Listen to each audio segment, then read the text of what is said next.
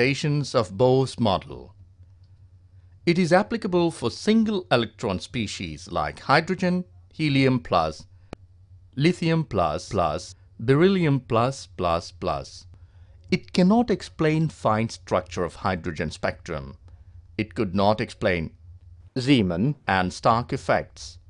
Bohr's theory can't explain dual nature of electron, that is, wave nature. It could not explain accurate position and velocity of electrons simultaneously.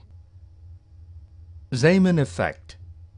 Splitting of spectral lines in strong magnetic field. Stark effect. Splitting of spectral lines in strong electric field. Applications of Bohr's atomic model. 1. Stability of atom. Atom is stable because in first orbit n is equal to 1, the energy of electron is constant. 2. Frequencies of spectral lines. Bohr's calculated and experimentally calculated frequencies are same.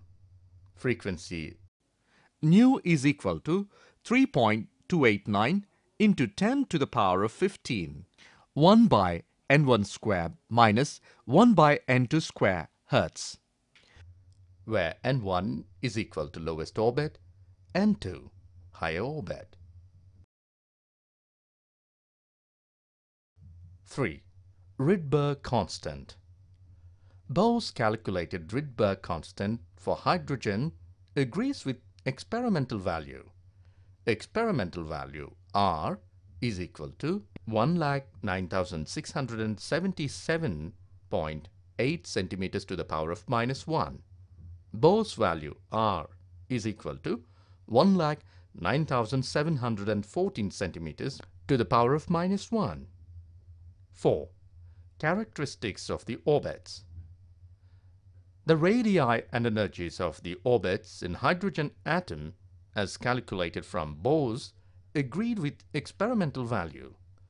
Radius of orbit R is equal to 0.529 into 10 to the power of minus 8 n square centimeter. En is equal to minus 2 pi me to the power of 4 by h square into 1 by n square. 5. Hydrogen spectra.